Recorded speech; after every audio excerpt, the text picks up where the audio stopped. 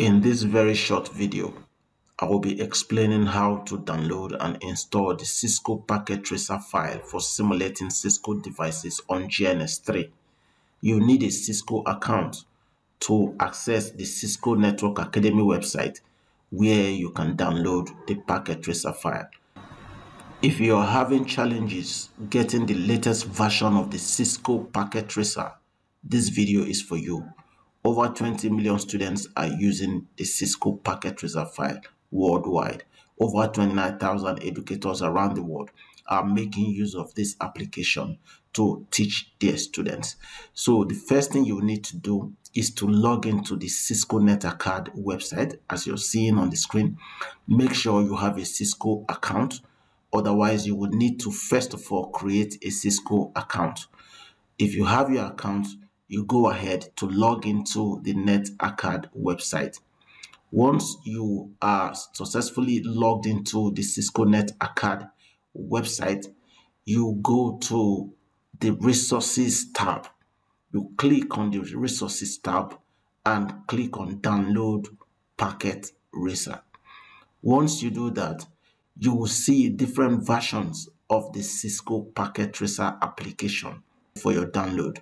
Look for the one that fits your operating system. I have a 64-bit operating system on my laptop.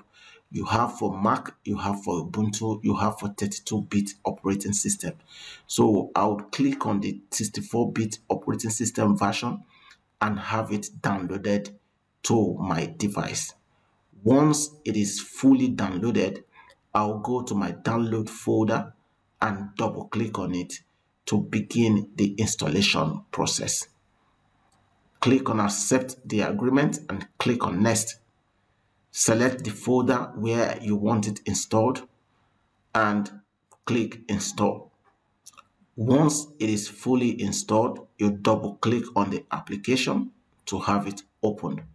You will be asked if you want to install this for multi-user. Otherwise, you say no and go ahead.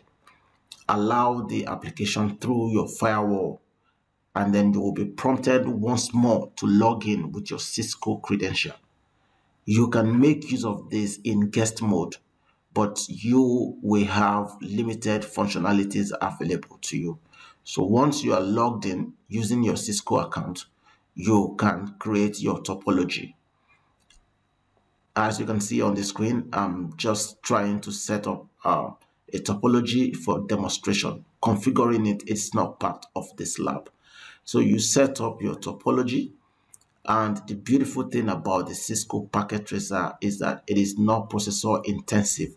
So you have the opportunity to put in as many devices as possible. Once you have your topology fully established or set up the way you want it, you power on the devices and double click on any of them to have access to the command line. At the command line, you can view certain parameters on each of the devices, version of the Cisco iOS running on it.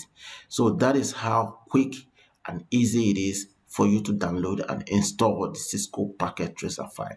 If you enjoyed this video, please like, turn up post notification, and subscribe to my channel. See you in my next video.